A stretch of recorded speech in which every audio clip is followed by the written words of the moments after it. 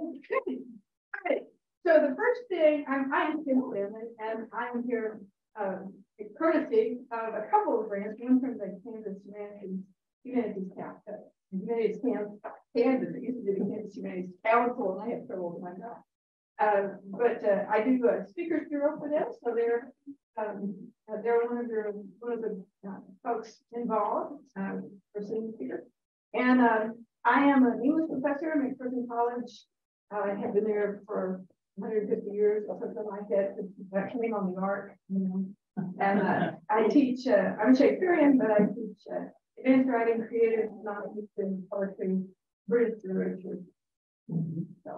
So we're going to talk about writing family stories, and I want to start by see how much in my back. Am I turning to show? Yeah, that's better from the back. I want to start by telling you about a couple of studies that to convince you of the importance of preserving and passing on your family story. We have a few more chairs over here if anybody wants one, and feel free to come around me and share it. That's fine. Okay, and I think we have one more over there. So come and have a seat. If there are extra handouts around, I'm sure folks get one. If there aren't, let me know. I might have a few left over from the last one. Oh, good.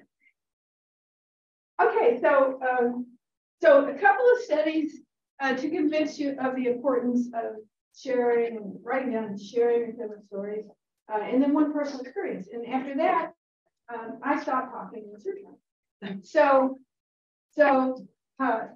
in the 90s, there was a study about family stories that discovered something that people didn't really expect to find. The sociologists that conducted it were surprised to find it, really, and did further studies because of what it led to. But what they discovered was that the stories that your family tells give you a picture of yourself and your place in the world, and what things are valuable in the world, and what you can expect from yourself, and what you can achieve and what you can maybe not.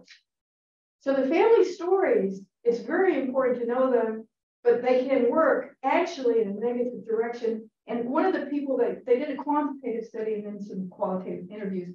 And one of the interviews I want to tell you about just so you can see how powerful those stories are. There was a woman who at the time of the study was in her 40s. I'll call her Marion. And the story in her family about her was that Marion never finished it. Right?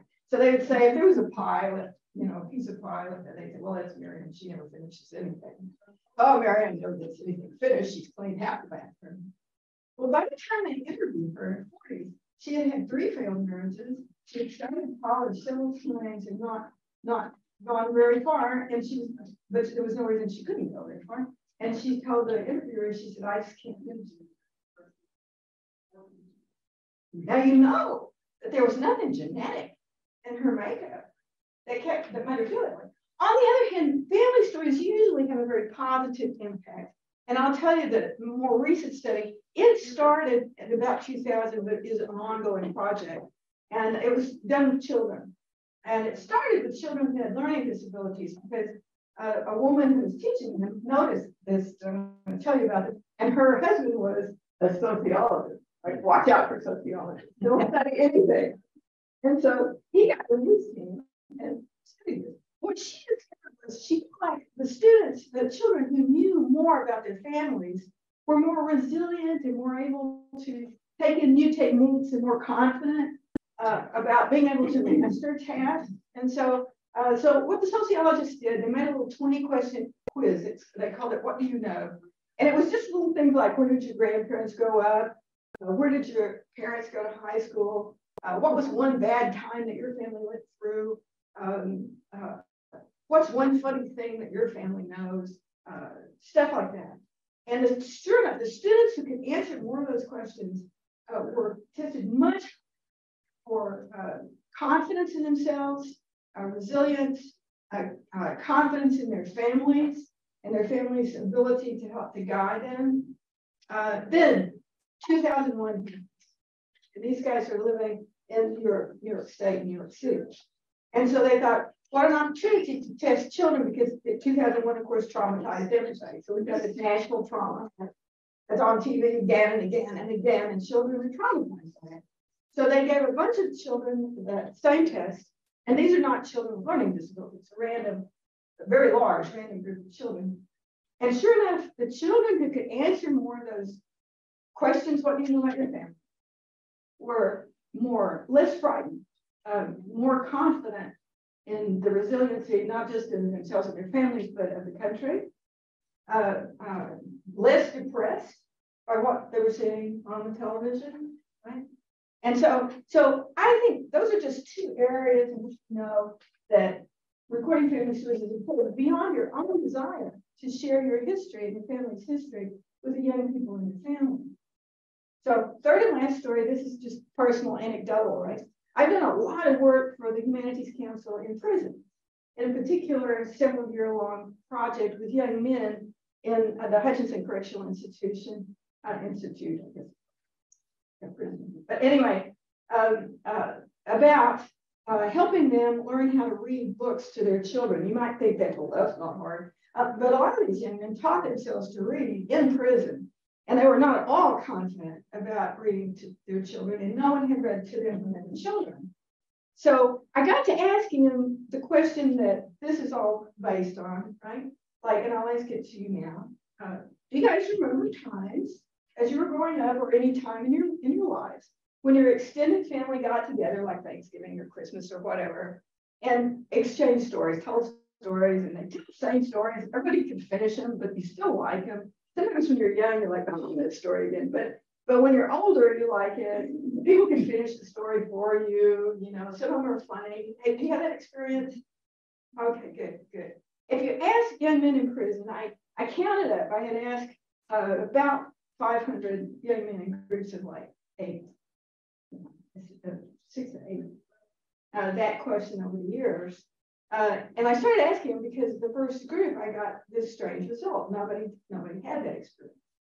And after I'd asked about 500, I found 2 who did. And they were both African American. I don't know if that indicates a cultural thing, but one of them, his mother was a first grade teacher. But all the other prisoners, and they would say things like, well, my parents were incarcerated, or, well, my parents both worked a couple of jobs. And so when they were home, they just had to feed us and make sure we were clean. Or one of them said, and I always remember how he said it, he said, well, those days was hard and we was on the street. And what he meant by that exactly, I don't know. But anyway, it kept the family from telling us. I don't know that the lack of family stories had anything to do with their being in prison. But I suspect that there might be a connection, especially if knowing your family stories helps you find your place in the world, gives you confidence in what you can achieve, and things like that, which as a sociologist. All right, so now, how many of you are doing genealogy? Probably here because you're doing or thinking about or want to. Okay, good. All right. Some years ago, a second or third cousin of my grandfather, my father's side, did the hard work of tracing the family tree on my grandfather's side. She did the genealogy, and we all have a copy of the book, and it's incredibly valuable. You learn a lot about your family. But I want to give you an example of how it sounds. And I'm not criticizing her. This is just the facts, genealogy. Here's a bit of it. It starts here. Let's see. In 1823, Lieutenant David R. Stanley, living in East Tennessee, married Eliza Barnwell. They had 2 children while living in Tennessee, Charles May, 1855, and Edward Payne, 1857. David was promoted to major in 1830. Eliza had 2 more children, Charlotte, 1831. All right, 1832. David was involved in the battles of. Okay, so yeah, it's a reference book, and we do, but you're going to read from it during those Thanksgiving gatherings, are you? And your grandkids are not going to read from it; they'll look things up. So it presents only one side of our family story, and it's an important side, but it's no more important than the other side, okay? Which is the stories that the family tells. So I'm going to show you, if you look at your handouts for a minute, we're going to talk about the questions that people ask me when I do this workshop are often questions of permission. they'll say, not an English professor, so I can give you permission. So they'll say things like, well, can I use I? And I'm like, yes, my child, use I, you know. Well, can I call my Aunt Barbie Aunt Barbie, or do I have to call her Miss Sounds? Aunt Barbie, you know, whatever. So I'm just going to start here and bestow upon you, the English professors, permission to write however you feel like you should write this. It should be in your voice. If it's not in a personal voice, it's not interesting. A reader needs to make contact with a human being through the writing. And you know this if you're readers, and I'm sure most of you are. If you read novels or history, or the things that really keep you up at night reading are the things where you make real contact with somebody who is the voice behind the work. So it needs to be you, and it needs to be your voice. Okay? A good way to approach thinking of the stories, and I suggested two approaches. One I'm about to talk about, the other I probably won't get to, but it's interviewing other people in the family, and I've got advice for interviewing here with some examples, but I won't get to. So, okay, so you can think about the elements of fiction. And, you know, English teachers might say 5 elements of fiction, but we're not going to deal with 5 elements of fiction because theme is unimportant. It will happen when you write. It's not important. Style isn't important. You're going to find your own, so you don't need to think about it. But the others are important, and I'm going to start with character. So when you write a story, if it's about you and your life, if it's in the nature of a memoir, then you are the voice of the author and the main character. But if you're writing a family story, you may well not be the main character. And what I want you to do right now, I want you to think for a minute. I always remember the Music Man when he tries to get the little kids to play without any instructions. Think, think. I want you to think for a minute of a person in your family, living or dead, who might be a good character to write about. Now, this can be because the person's a talker, or because the person's had interesting experiences, or because the person is a little bit mysterious and you'd like to know more about him. I'm going to have you think for a minute, and I'm going to ask you to tell me, because you can get ideas from it.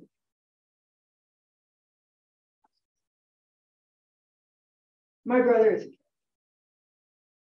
My great-grandfather lived in a very Southern Baptist family and suggested that they needed a bucket of whiskey by the front door and a dipper.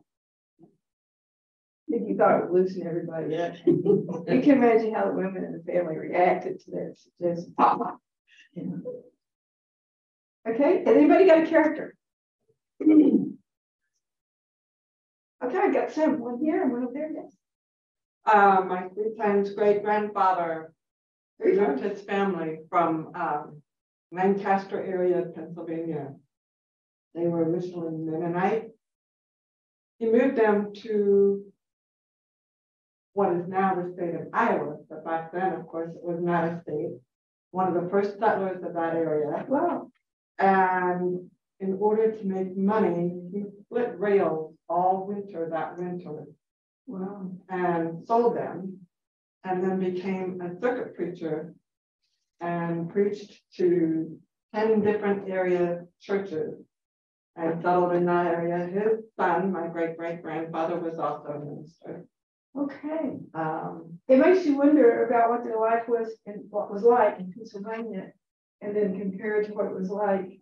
It was because he was one of many sons. There wasn't really much land available. And so he brought his family to Iowa so that he could have land. And he farmed as well as was the minister. I'm very fortunate. Iowa, or Johnson County, Iowa, has biographies of all the early settlers. And so I've been able to find stories of several different sides of my family. That's a fortunate thing for sure. Right, right. Very good, very good. I think there was one here. Yeah. My grandfather was a great storyteller, and so it was easy to love to listen to him talk. His great-grandfather was a banker. It came from his father coming into Kansas and buying mules for the army, and it grew from that.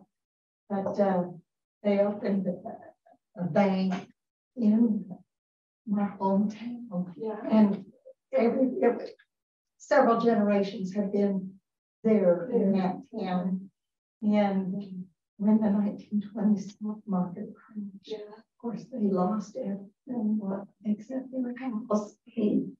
But he had wonderful stories about, like, when there was bootleg and they would have to buy things up to Oklahoma and they would bring it back to the farm.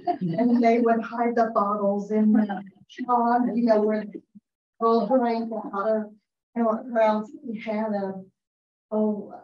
it just Right. these stories. Great story. Worked at the bank that his father had owned and ran, and they were held up on a Dillinger gang. Oh, that's great. And it's not great, but it's hang up from the car, so the police wouldn't shoot him. And and it's documented in stories from the paper. Oh, that's And great. it was just growing up and listening To him. to all. No, that's what a treasure is. If you've got someone in your family who is a good storyteller. Yes. Now, one of the things about that people always ask me about family stories and about the storytellers, often the good storytellers, and this may not be true, all about you're going to talk about, often the good storytellers and stretch the truth a little bit. And for you guys who are genealogists, I often have people ask me, you're committed to finding the truth about things. I often have people ask me, well, I don't know, how am I to know if this story is exactly true or not? And I'm like, that's not the question. The question is, did your family tell that story? Right? Is it a story they tell? And the truth of fiction, there is a truth in fiction, and that's different from the truth of fact. And that is the truth of the way fiction affects us. And family stories affect us the way that fiction affects us, whether they're true or false. And I tell you, you go around that kind of thing. You can say, this is how grandpa told me, or this is the story the family tells. And that's okay. And you said it, right? And you can feel fine about it. The important question is, does the family tell it? Because the little kids who are affected by family stories are not affected by whether they're supposed to be true or not. I'm originally a Southerner, and so our stories are they're Southern true. Same thing. True. Yeah. Okay. Now, normally I do a lot more character build-up, but what I'm going to do is, when you write about these characters, remember to describe them, even if you haven't seen them because they're before your time. If you have a picture, you can use the picture and you can digitalize the picture and use it. But a description of the way the person looks in the picture usually brings out the characteristics that the family remembers about that character. On the back of your handout, I have examples from my own family. And the description of the picture is the very first paragraph on that page. In the Jenkins family photograph, Rosie sits straight back and solemn on the right-hand side of the picture, and a high-neck white blouse, her hair pulled back and back from her forehead. She looks very serious. And then the story I tell better indicates that kind of private and serious side. So notice that even though I can put the picture in there, the description is revealing. And so do describe, what is it like to be with a person? Now, I'm going to suggest if you keep looking at that back page, I've got find the character, find the artifact, and then find the place. The artifact and the place are really the element of fiction that we call setting. Because the artifact means just some object that's important to your family. It can be something you have, something that has been passed down in the family, something that no longer exists, right? So, for example, my family has a pin dish. I am a Texan, so I'm saying PIN, because we say it in white. And it's a clear glass thing, and it's a model of the battleship Maine. Remember the Maine? It started the Spanish-American War. And the top of it comes off, and it's chipped on the side because my great-grandmother, instead of pins, she put candy in it. And then, yeah, it was a little high to reach if you were short anyway, and very old. And so there's chip. I don't know how. But anyway, so that's an object. Now, I want you to think of an object from your family, and it doesn't have to be anything fancy. it can be, that is evocative, belongs to your family, that evokes the past. Okay. So my great-grandparents lived in a township off the river in Nebraska, the Platte River. Oh, I love and, the Platte River. And had a large farm. And they were the contact for the Jesuit priests that used to come down the river to celebrate Mass for many people in the community. And they would come to my great-grandfather's home and say Mass. And my family has the Mass kit. The Jesuit said that he used. Yes. That another traveling minister actually on this one. There you are. Yeah. Oh, how nice and how evocative that is. It's saying Mass. Yeah. I have a cousin who has the clock that was given to my great grandparents when they got married. And it was a clock, or the people that gave that clock to them were the James family, mother and stepdad of Frank and Jesse James. The James family attended the wedding. Another story.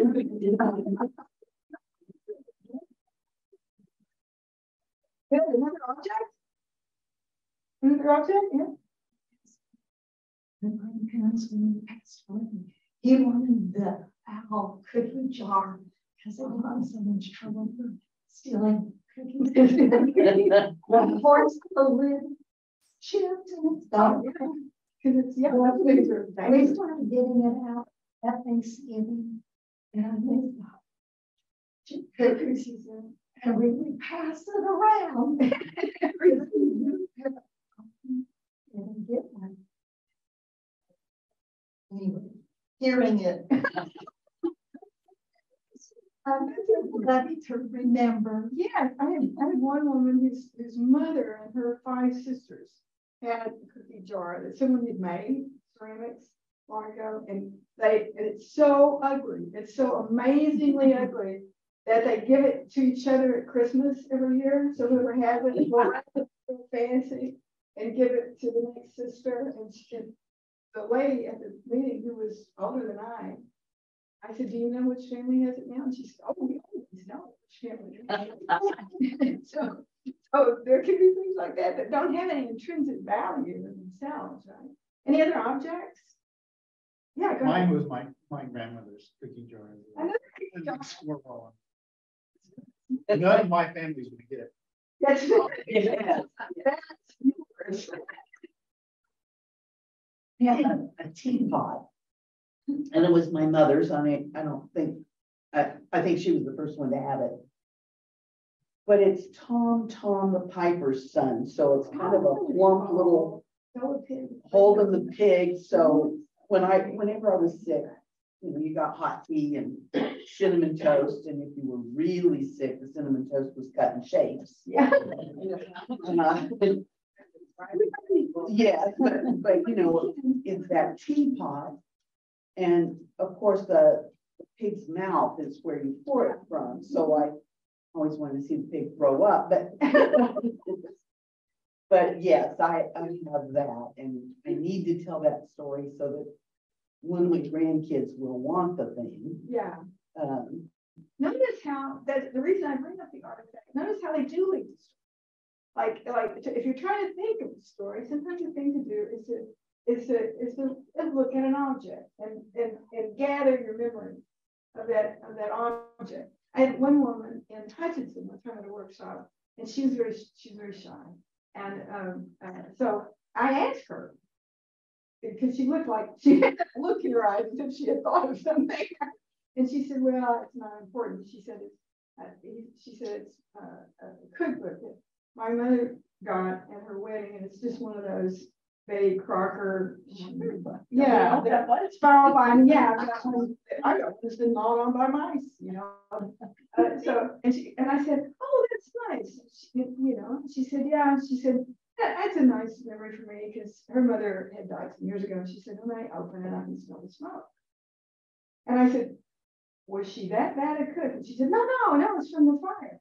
And I said, "What fire?" Her parents had a small dairy farm, and somewhere in Missouri, And they lived, in a house, and then there was the dairy barn. And one morning, the cold morning, they were up at 5 a.m. or whatever to milk the cows, and all of a sudden they smelled smoke, and they heard their older son calling out. So they had a son who was about 8, and then they had 2 small children. I don't know, 3 and 2 or 4 and 3 or something. And they go running out, and their house is burning. And the children had been, in their bedrooms in the house, and they're in a panic, and they go running, and then they see the older child coming, carrying one child, and he was only, I said 8, but I think she said 6, but, and with the other by the hand, and he had managed to get the older one out, and then to get out himself carrying the little one. And she said the fire had not started in the kitchen as it usually do. It started some kind of heater in the living room. And so the kitchen actually survived. The fire, the neighbors managed to fire out, and the house was rebuilt. And she said, then the cookbook. So she was as good as they was. Until she was smoke. So you never know, right? You never know. I'm going to shift gears again here. Like I said, I'm used to 10 hours, so stop me. I'm supposed to stop and say, you can stop me. I want to talk about the other thing, find the place. Okay, and I've got examples of my writing here that I put in just so you can see that I'm writing in my very own voice. I'm not trying to sound like an English professor or anything like that. And when I talk about my mother, I call her Mama. I'm assuming that the people that read my stories know who we are, and of course they do. So find a place. Mine is Brushy Mound, and I want you to think of a place. Yeah. Brushy Mound is a place where my great grandfather moved his 8 children out of Virginia because he didn't want them to marry their cousins. They lived in the hills outside Rome, where a bunch of them still live, and they have married their cousins. In fact, one of his sons went back to marry a cousin. But anyway, so he moved them to first East Texas, and then later they moved to West Texas. The town is no longer there, so it's not a place. If you read this, you'll see it's a chimney in the middle of a field, pasture. So when you think of a place that might be significant to your family, it doesn't have to still be there. Although it can still be there. Maybe you're still living in it, right? It doesn't have to be a house. It can be a church. It can be a cemetery. Visiting the old cemeteries is a great thing to do, and very bonding if you get a child or a grandchild to go with you, right? Or a sister or brother or something like that. It's great. It's really interesting, and I'm sure some of you have done it for genealogy. It can be just a small town. One of my workshoppers thought of in Rolla, Kansas, I think it was right out west, Rolla. Her grandparents owned a filling station. And it's just a little old filling station, the old-fashioned kind of pump with the bubble on top and everything. And it's no longer a filling station, but you know how it is in small towns. They haven't torn it down. It's got some bushes going around it and stuff like that. It was funny when she told about it, someone else said, well, my grandparents were from Rolla. I know that filling station, in Rolla. So I want you to think of a place, and I'm going to ask some of you to tell us about thinking of a place. It can be a building, it can be maybe something and something. Yeah, go ahead. Outhouse. What did you mind? When I was a child, my grandparents lived on the farm, and this was in the early 50s, and they didn't have the convenience of the plumbing. Yeah. And so the outhouse was an obstacle, Plus they had chickens, and at least for one summer they had a kind of an aggressive rooster, and so it involved having your stick at the gate and have to fight off the rooster. Too bad in the middle of the night, you get a stick. But the funnier story was that a few years later, my sister and I are riding a horse, and we got the notion we should pick apples. And so we went and got a bucket, and we attached it to the saddle where you would normally put a lasso. And so we then go by the trees, and we're picking apples from the horse's back, putting them in the bucket. Yeah. And that mare went berserk. Oh no. And so first she raced to the barn, threw my sister, and then she raced to the house and threw me off. And she departed down the road, spewing blood from the nostrils. And we are terrified. So we lock ourselves in the outhouse.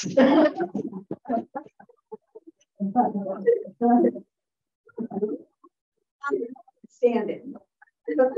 Outhouse story. There you go. The horse lived and nobody punished us. Oh, We have no recollection of any kind of punishment. I think they thought we had learned our lesson. you had, And that maybe it wasn't such a crazy idea. It just didn't. it just all the pleasures of outdoor plumbing. Yeah. Anybody else at place? Yeah, go ahead. Found my second great grandfather's on a 1880s map in Illinois. And I'm looking at it, and looking at Google Maps and going, Right. I can drive there. I can get there. Yeah, so we're driving and my wife's driving. I said, okay, honey, it's the next farm fields. We're gonna stop right here. We're gonna stop, and that's where they lived. And you could see the buildings that were coming up. So we pull up, it's about the middle of nowhere. It looks like Kansas, flat, all these buildings. I get out of the car. You can still smell where they had burnt down the house like the week before, because there was a rubble of house was still sitting there. Yeah, all the barns were there, the outhouse was there, and everything. And I'm going, I want to go get one of those bricks. Yeah. So now I have a artifact. I'm gonna have a good story. I have to write. This is here. I still smell the smoke. Yeah, you got there right after they had burned it. Is a great part of this part of the story. Like, Yep. But the pile of rubble was there, and the outhouse is a very intimate part of the house, which is still standing. So good, yeah. The search to find something is really good, and you can write about the search too. Yes, ma'am.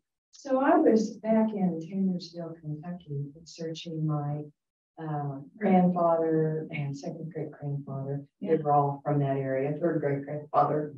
And I had been reading about him and some of the materials I had, that my third great grandfather ran a grist mill there in town.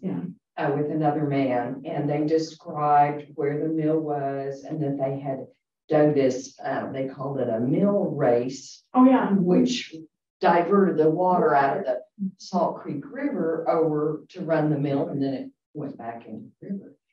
And so I had the map, and I kind of looked at it in terms of the town hasn't changed much. It's a very small town, and I knew where the modern river was, and so I thought, well, I'm just going to go out there and see if I can find it. Well, of course, the mill itself, was built of wood, and it's not going to be there anymore. But I got up on this hill, and I thought, there's some old stone foundations up there. Yeah. Somebody owns that land now, but I couldn't figure out who to ask permission, so I just wandered around. Well, forgiveness is better than suspicion. Well, yeah. And so I'm wandering around there, and it was really high growth up with weeds, and I thought, oh. If I twist an ankle, no one's going to even know I'm there, But there were rats and snakes. And the more I thought about that, the more I creeped out I got. And I thought, I don't really think I want to tromp around through all this rubble. And then I turned around and I happened to look towards the river. And it had been pretty dry there. And so the grass was all kind of yellow and brown. But there was a green line that came from the river and looped around and went back into the river. The mill. And I went down there, and sure enough, there was still a remnant of that race there. It was, so deep, and it had been mostly grown up in weeds. But that was such a cool moment that I found the mill race. That's the cool thing about a place or an artifact is that now that, especially now that we're all online and all this stuff. One of my favorite sociologists. I have a quote from her, technology makes us forget what we know about being human. And I think that's true sometimes. I mean, I'm grateful for my smartphone. But I think that's true sometimes. But touching something from the past or discovering something from the past, something that's there, even if the building is no longer there, it's meaningful. You have this rush of a feeling that's like a feeling you get from meaningfulness, right? Or touching something and hearing the history, knowing the history, passing around the cookie jar, right? Things like that. It's meaningful. Now, these are all just ways for you to think of stories, to come up with stories, right? Because sometimes when you sit down to write, you think, well, now I'm going to write. It's like, don't you want a cookie? No, I'm going to write. Do you want some coffee? Yeah. So the thing is, you can think of these things, place and just start to write about it. And stories will come. You can think of the cookie jar or whatever it is, and just start to write, and stories will come to you. Okay? So let's look back at my handout a little bit. I have some advice for you, and on the back are examples. No, it's not my song. Mine plays salsa music. You'll know it. I'll turn it off. So use the techniques of fiction, right? That's what we call creative nonfiction. And what it does is it just frees you, you know? So for example, you're telling a story that happens to your great uncle in the 1890s, right? And it involves an encounter with somebody. And you can say, and suppose you would like to use one of the techniques of fiction, which is dialogue, right? Because it's very immediate. And what you know, what you've heard from the story is kind of what they said to each other. And so you can say, I imagine the conversation went like this. Right? And those little lines are your permission that you give yourself to go ahead and be a little creative. You want to stay true to your story because whatever it is about the story is the reason it's being told. And so you know, but you know kind of what the interchange was, and so you can say, I think the conversation went like this, and then you can do your little bit of dialogue. You can step in and describe what it was like to be with the person if you knew them, like what was it like to be with your storytelling grandfather. How did he talk? How, you know, one of my great grandfather, Papa, the one with the whiskey barrel, always had a pipe in his mouth, even though the women wouldn't let him light it up in the house. You know, at one time he was outside smoking it. And my Aunt Edith came out there, two Southern Baptist maiden ladies, school teachers who were his daughters. My Aunt Edith came out there and said, Papa, she said, that smoking's going to kill you. At that point, he was 89. And he said, yes, Edith, it's going to get me one of these days. Because at 89, he figured. So anyway, you can tell about their presence. If you know them, you can describe their photo, comments. So the techniques of fiction, the things that grip you. Another technique of fiction I want you to remember is people will ask me, how do I start the story? Okay. The one thing you don't do is start at the very beginning. Because the very beginning is like in 1923, Lieutenant Governor Stanley. Right? So you don't want to start there. If people want to tell about their great grandmother, often they feel like they ought to begin with, well, she was born at this day in this town. But your readers don't have any reason to be interested in her yet. So if you start with something like, all her life, my great grandmother Rosie Bell wore another man's ring on her wedding finger. And then you can go back and say, Rosie Bell was born at this day in this place. Because the readers are going to want to know why she wore another man's ring on the wedding finger. Right? So yeah, the story is there. So what you want to do is start with the most interesting part. And don't worry about it. People say, well, people don't know who Rosie Bell is. They don't care yet. So you have to say something to them.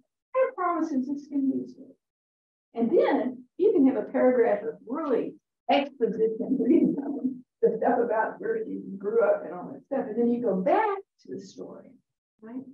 So another technique of fiction that you can use is that way to start. How do you end? You end when it feels like you're finished.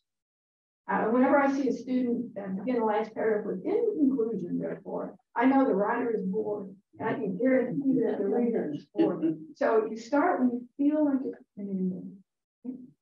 I've got advice about some of it I've already mentioned. General advice for writing. And so this I've mentioned to you. One, never worry about where to begin. Begin with what sticks in your head, and a good opening will happen. Stop when you feel like you're finished. Number 3 is the most important. Write right now, immediately, while you're thinking about it. I am old-fashioned enough to carry a little notebook. My students They don't carry any paper or writing utensil at all. If I write something on the board, they take a picture of it. Right? But that's not me. Yeah, it's amazing. And that's universal. That's almost all of them. Anyway, have something with you that you can write on in whatever manner you prefer to write. If you're comfortable with the technology, you can record on the phone. You can tell your phone stuff and then put it in words later, right? In written words. Read your writing out loud. How does it sound? Anything that's hard to read, then that's what you fix. If it's hard to read, maybe the sentence is too long, maybe it's awkward, maybe it doesn't sound like yourself, right? And that's when you tell it to yourself. How would I say this to someone? How would I tell this to my 15-year-old grandson? And write like that. Simplify. Short words are usually better than long. And there's a historical reason for that in English. It's not true about Romance languages, but English is originally Germanic. And our oldest words come from a descendant of Old West Germanic, Anglo-Saxon, and they're short. They're short words. And so those are the words closest to our heart, words like love and make and do and words like that. So short is usually better than long. Not always, but usually. Then I've got some things that you could read here. William Zenser, who died in his 90s. Do you know? I love read everyone. He's wonderful. He was a reporter and then a nonfiction writer.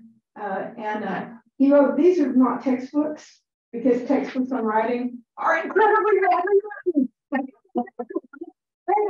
I never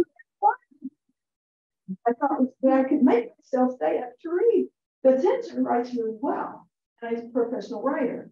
And on writing well, I think he's the best, but he also wrote Inventing the Truth, the Art and Craft of Memoir, which can be helpful with your own story or your family stories, and everything you write.